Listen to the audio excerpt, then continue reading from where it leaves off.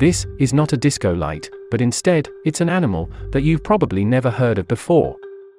Meet the bloody bellycomb jelly, the beautiful deep-sea creature. Lampoctis cruentiventa are ctenophores, which are a group of small aquatic invertebrates, but they are not true jellyfish. They are predators, and as their name suggests, they have a blood-red stomach, which is thought to have evolved in order to mask the glow of any bioluminescent prey they eat, since many deep-sea creatures can produce bioluminescent.